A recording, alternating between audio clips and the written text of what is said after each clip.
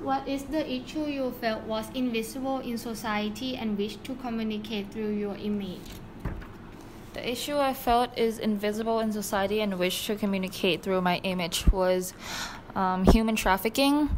Just because a lot of people thought that when you go to work you get paid, but sometimes that's not necessarily what happens. People sometimes got cheated and didn't get the money they were promised, and I think that is an issue that is kind of invisible in society.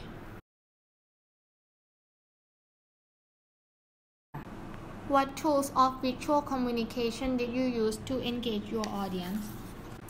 The tools of visual communication I used to engage my audience were mostly colors. I use a color red and a color black, and these two colors very contrast each other, so I think that the message were clear. And also blood is red, so I use the color red to kind of represent life and also humans' blood. What tools, techniques, and processes did you use to create your work?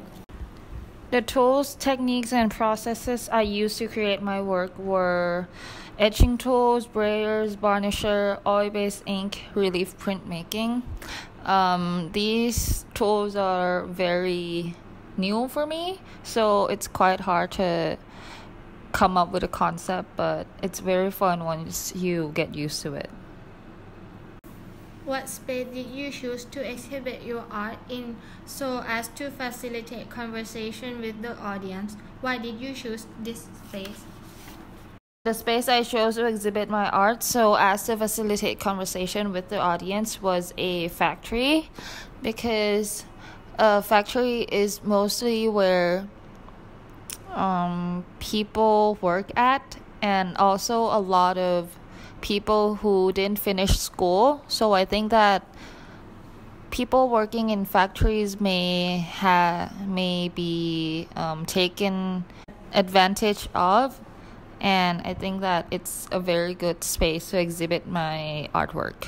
What was one comment you received about your work from the audience that surprised you, and why?